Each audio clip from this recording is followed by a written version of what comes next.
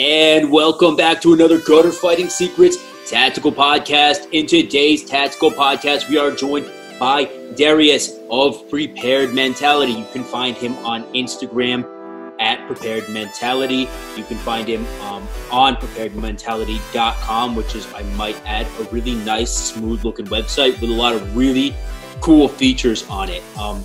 YouTube, Prepared Mentality. I like it when it's all the same, it's all plush, and it all looks good. So, Darius, welcome on to the show, bro. Thank you so much. Glad to be here. Thanks for coming on, man. So we have a lot to talk about tonight. It is a crazy environment that we're living in stateside right now, man. You are a former MP. You're currently still in the military reserve, Army Reserve.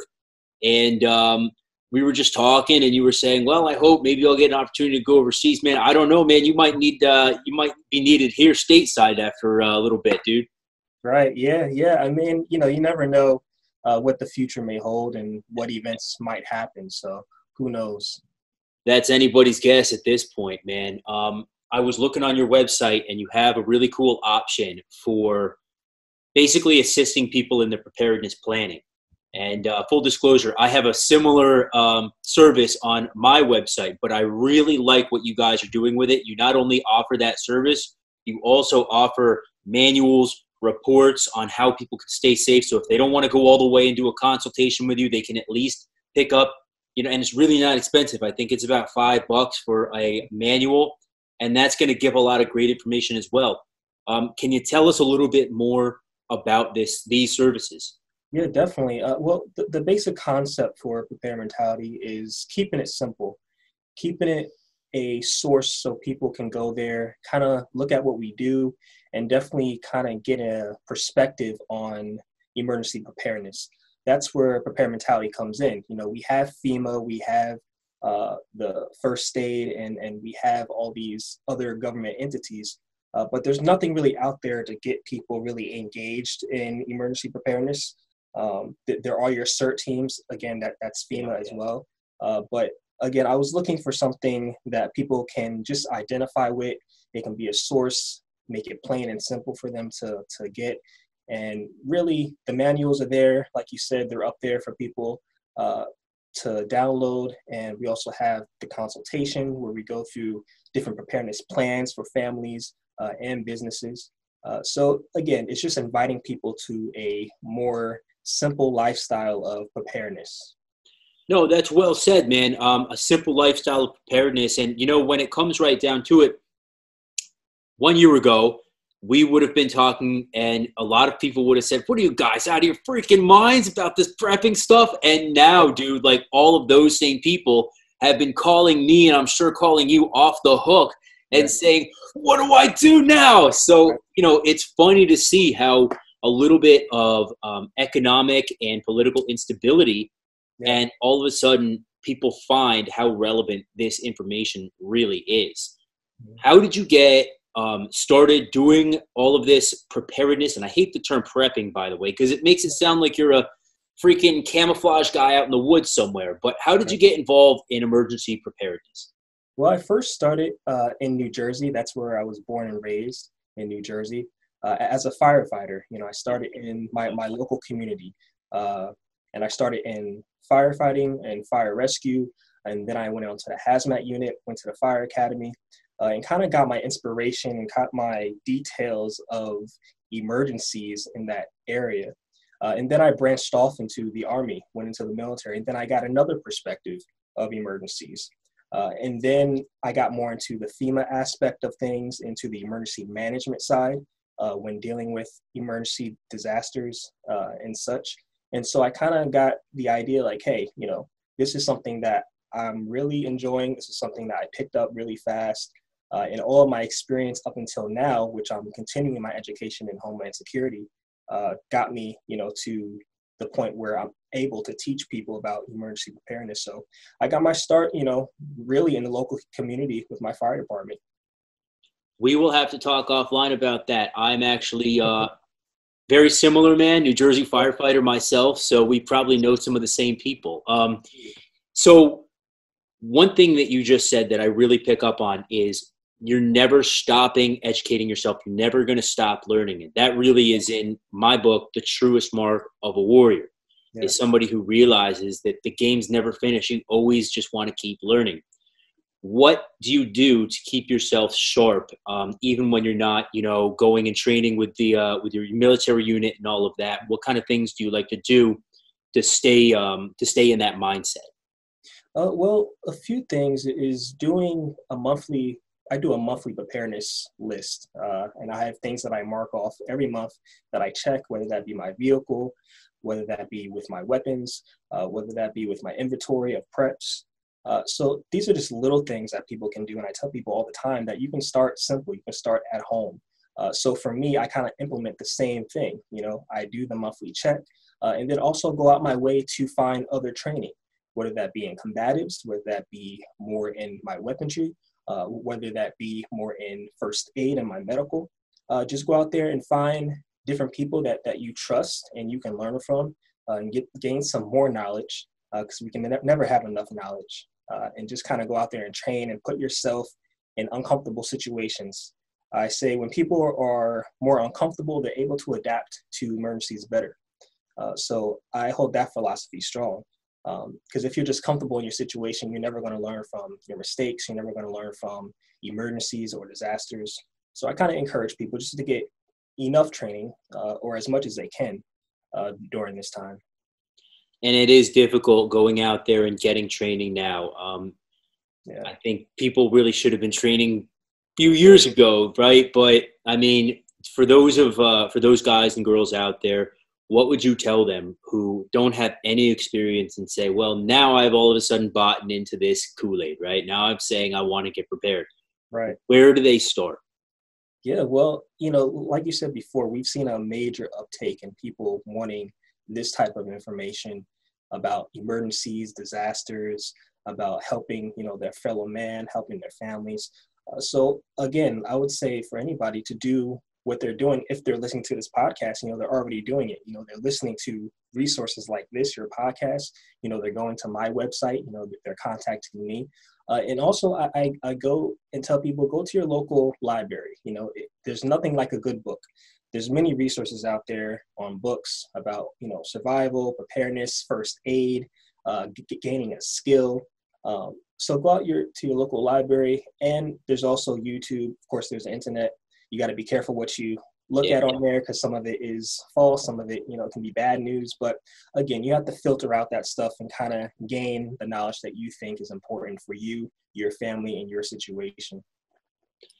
You say that people have to be careful what they're looking at. I think it's so true. People can get wrapped up in these Alex Jones things, and nothing against Alex Jones per se, but you don't want to get like the wrong information coming your way and then get really paranoid or something. So I think it is a good piece of advice, solid piece of advice, that be careful what you're looking at and make sure it's from a reputable source.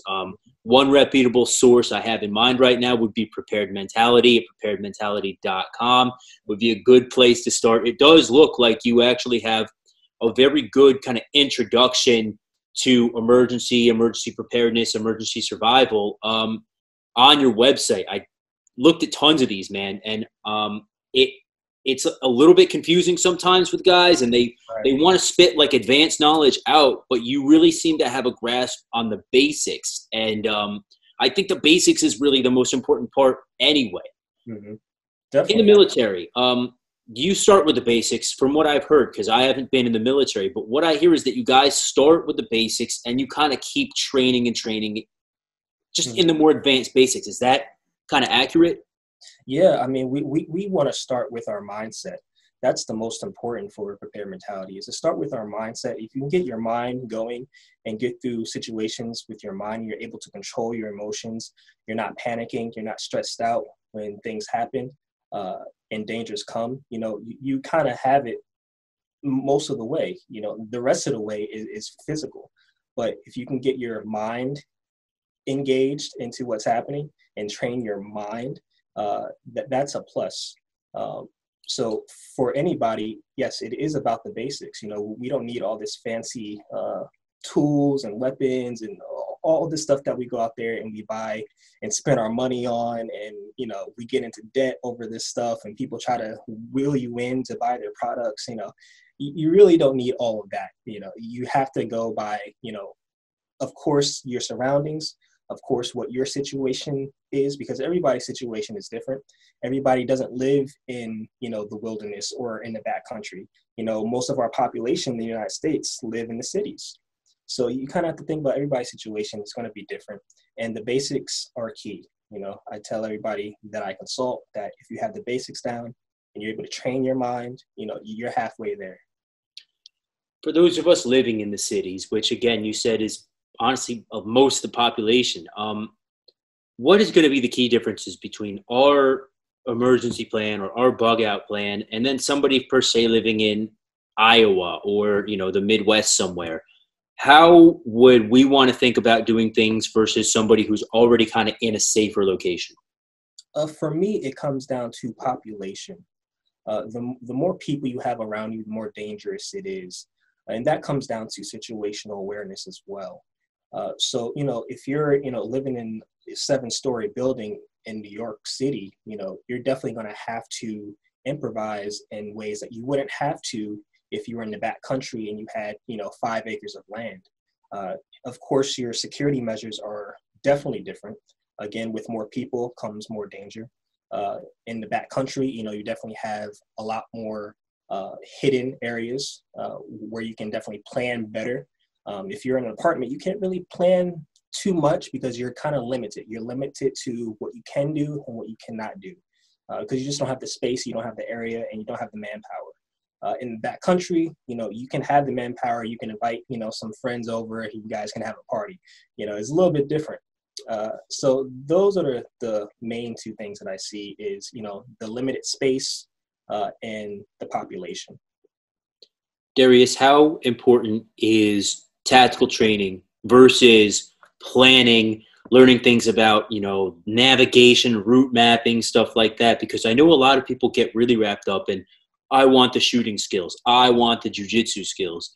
But when it comes down to it, I mean, would it be as important or maybe even more important to develop other skill sets as well as just those physical ones? Yeah, of course, those skills like the combat training, the weapons training, you know, the combatives, those things are, I call them extras, because not everybody is going to learn that type of stuff, especially if you're living a normal life.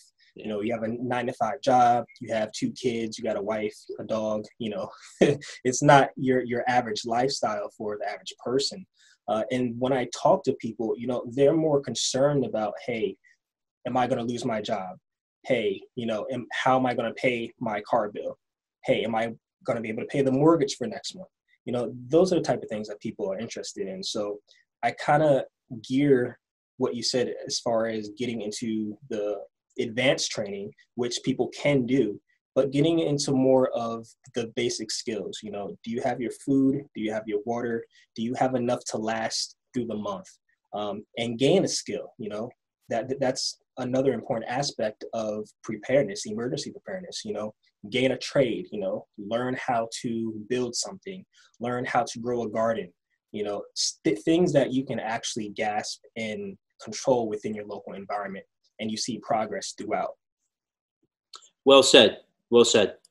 How important is physical, I guess I could say physical agility or strength in all of this? Very important. That comes second after mindset. After you prepare your mind, you have to prepare your physical house. Our health is definitely important. If we don't have our bodies, then we can't really prepare in the way that we need to and be prepared in the way that we need to. You know, you need to go out there and move your body, have some physical exercise, do something at home, look at YouTube videos, get an exercise that you like, but do something to move your body, especially now since everybody's kind of, you know, locked up in different areas. You kind of have to improvise and kind of gain certain knowledge about exercising in different ways that we necessarily haven't had to do before.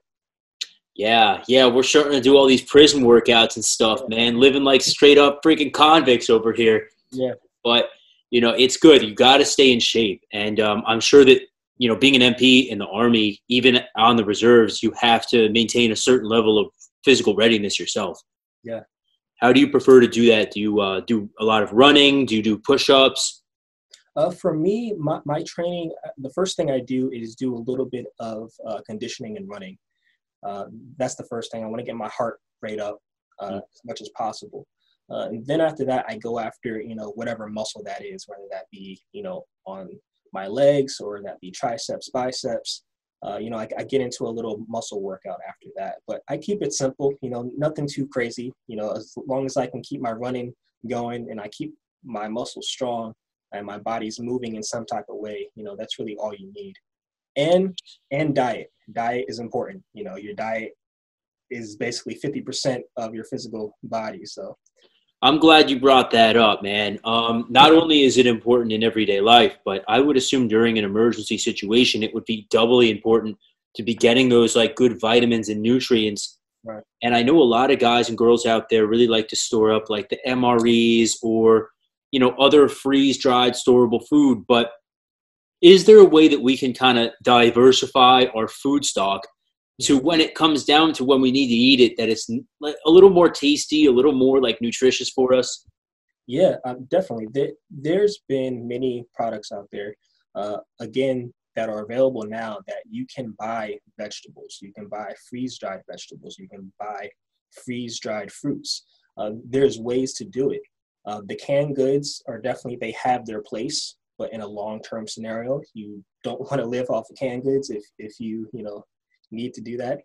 That's why I say learn how to garden, learn how to plant something, start with potatoes, start with greens, start with, some type of vegetable that can get you started, get you in the mindset and say, hey, I can do that.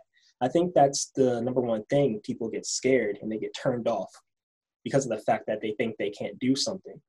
So once they try it for the first time and they see progress, then that gives them the encouragement to start doing more of that. And it starts becoming a healthy habit in their life. It just becomes a lifestyle after that.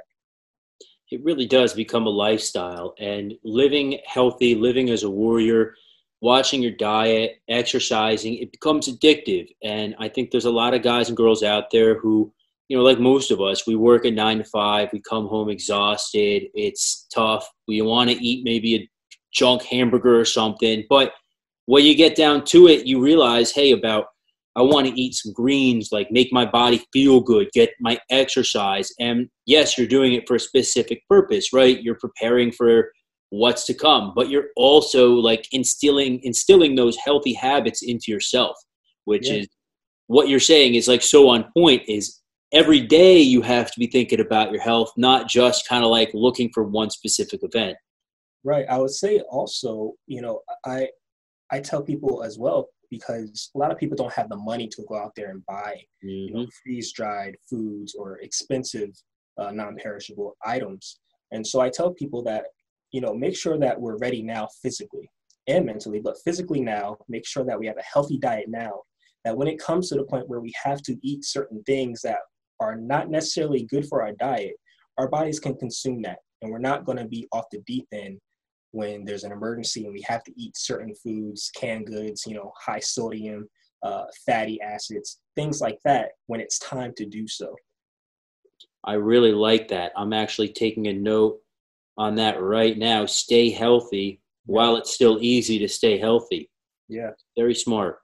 Um, Now, talking about staying healthy, keeping active, having a good workout exercise routine, is there any particular type of like self-defense system as far as the hand-to-hand stuff goes that you like to train in, or that you would recommend for people? I would find a good kickboxing class. I Hmm. say that because that is something that is most likely going to be available at your local karate gym. You know, combatives, they might have combatives there, but there's different types of combatives. Um, the whole kung fu, there's the ninja stuff, and there's also the different types of karates out there as well. But if you can get a good kickboxing class in, that gives you the basics. And there are some self-defense classes out there that do that specifically. But normally, when you go to a dojo or a karate class, they do serve a kickboxing class along with that. So that's going to give you the basics. At least that's what I found. No, I think that's great advice. It really does give you the basics. It gives you, you know, the punches and the kicks and the knees to some degree as well. And you'll also get to do a little bit of light sparring, which I think is really what you need to prepare yourself for that inevitability, or should I say, eventuality of a potential fight. So, Right, yeah, and then if you consider taking an advanced class in the batters or self defense class, then hey, you have the basics down. Now you can up it a notch and get yes, into it. Yeah. absolutely. So, this is kind of one of those cliche questions that I almost don't want to ask, but when it comes to guys investing in their first firearm, what would you, as an MP, kind of advise your everyday average civilian to get for home defense? I use a 9 mil. 9 millimeter is going to be your standard because it's easier to find. Mostly every gun shop will have a 9 mil. Um, and so I start there. And then I also have this concept where, you don't have to get the most expensive gun out there. I see a lot of beginners go out there and get, the most expensive thing they see or what the gun shop guy told them that was best for them. Mm-hmm. Everybody is different. And that comes to preparedness. Everybody's situation is different. So I don't believe in the hype where they say one gun or one type of label is good for everybody. That's not the truth. If you find a SIG and somebody else has a Glock, don't be afraid to use your SIG. Don't be afraid, to learn that one type of weapon first before you go out there and buy something expensive.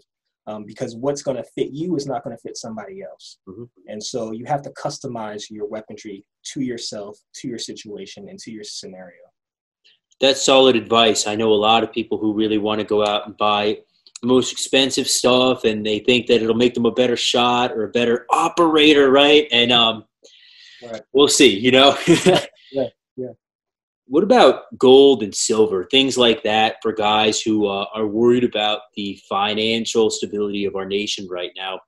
Would precious metals, in your opinion, realizing that you're not giving financial advice, Right. Would it be a good idea to start thinking about things like that at this point? Well, what I see is the trends and things that people will really need. So when it comes down to a SHTF scenario or collapse, gold and silver, yes, can be good in the long run, but that's if your infrastructure is working properly, or if you are about to get into a system that's going to be working properly. Mm. Now, if we come into a scenario where there is no infrastructure, there is no rule of law, people are not going to be looking for gold and silver. They're going to be looking for food and water. So that's the first thing that I tell people to do. Look at what you have. There's items around the house, like oils, certain canned goods, certain ammunitions, certain items that you can barter. Barter items are going to be high on that list. Things people will need. Things people will need to feed their families. Diapers. There's going to be babies. Let's face it. The simple things count. And people aren't going to be necessarily worried too much about gold and silver. That's going to be in the long run when there's a new infrastructure, a new government involved, and okay, we can have a currency system where we can be advanced now and not be savages. But that's my take on that part. Now, talking about people being savages, this brings me brilliantly into my next question here. What about hiding our stuff? Are there ways to start thinking about, hey, listen, I've got 6 months worth of food and water and ammo here, Mm-hmm. but I don't want anyone to freaking come take it from me by force. How do we handle that?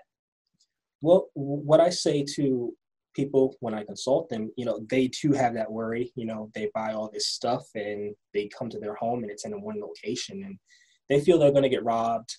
Their stuff might be taken away by force and or by a certain law that might be integrated into the system. So there are ways to go about it.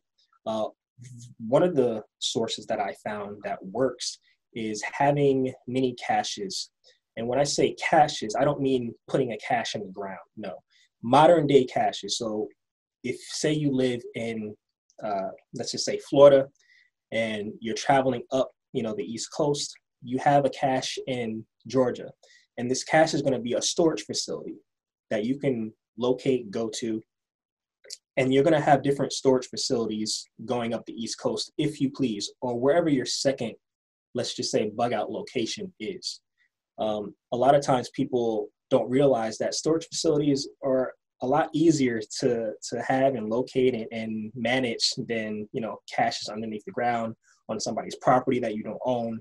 It's a little easier to manage. So I say use storage facilities along the way. If you're on the East Coast, or if you're on the West Coast, wherever your second emergency location is to go, that's where your caches should be set up along that map line.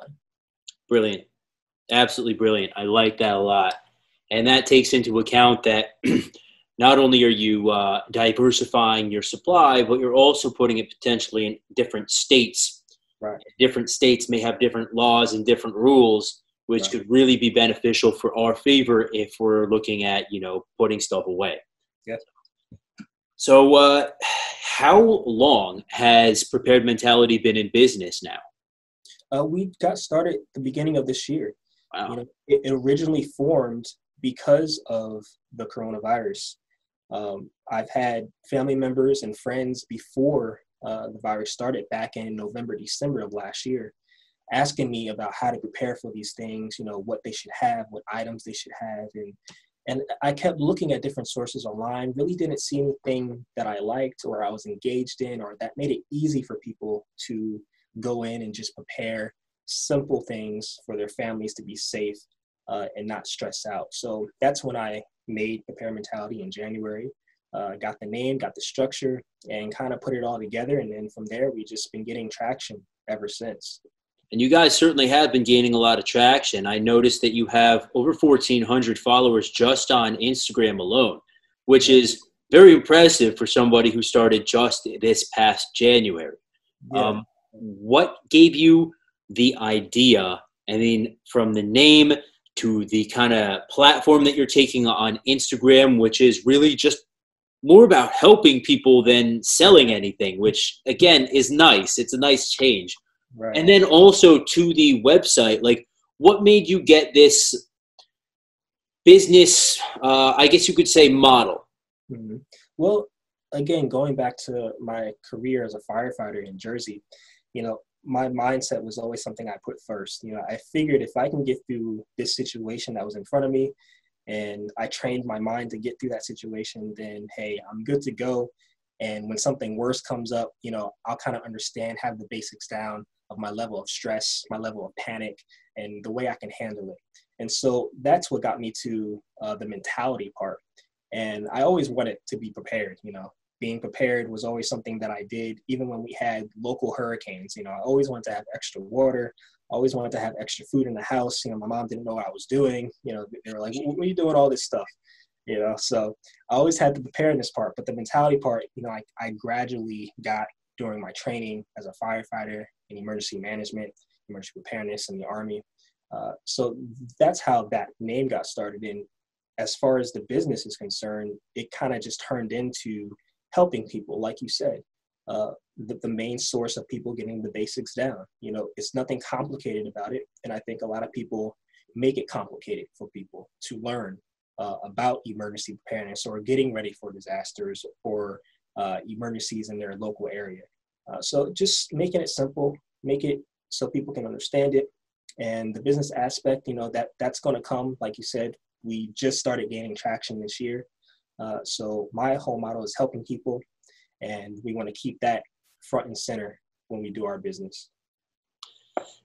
Well said. I think that really if you can focus on your desire to help people get prepared and stay prepared, that's going to go so much further, and people can pick up on that. They know that you're genuine about it, and I think that that's probably one of the reasons why you've been getting traction is because, frankly, and I'm certainly not going to mention any names here, but there are some scumbags out there who just want to take people's money. And, I can tell with you, bro, that you're not one of those guys. You've got a genuinely caring attitude, which is, again, very refreshing in the tactical community because there's some sharks out there. That's for sure. Oh, yeah. Where do you guys want to go from here? You started in January. You've gotten a lot of traction thus far, and I'm really honestly seeing you guys only building up steam. Are there plans in the works already for kind of expanding, or are you guys going to just kind of steer and see where you're going? Yeah, again, the opportunities have been coming. No fault of my own, but just the people have been engaging. And so we do have plans to get a facility once, this whole virus thing gets out of the way. My plan is to have a facility where people can come, build, emergency bags, get a preparedness plan going, and kind of do a face-to-face thing, where we have, an amusement park, kind of like an inside place where they can do rock climbing, they can learn about weapons, have a range. We can have some fun stuff in there for the family, things like that. And then we've already been getting traction for a TV show from Discovery. So I can't mention what it is yet, but again, there's things in the works and good things happening. But again, it's about engaging families, engaging people in their preparedness journey, and just spreading the word that people should stay safe, not panic, and be able to protect themselves and their families. I really like what you guys are doing, and I definitely want to have you back on the show at some point and see where you've been and where you've been going, because I'm anxious to see where you guys go over the next year, because I really do get a good feeling about you guys. And I think that it's cool to watch and cool to see. And Darius, I appreciate you coming on the podcast. It's been a freaking pleasure, man. Thank you so much for having me on. Well, guys, I want you all to remember, until next time, that you are your first and last line of defense. Don't forget to check out Preparedness Mindset. Over here is Prepared Mentality, preparedmentality.com, Instagram, YouTube. Check out Darius's respective videos on there, because they're quite informative, and I was watching them earlier and actually learned a thing or two myself. I'm not afraid to admit that. And they're doing big things, and I'm really excited to see where they're going in the future. So once again, not to be a dead horse, Darius, but thank you for coming on the podcast. Thank you again.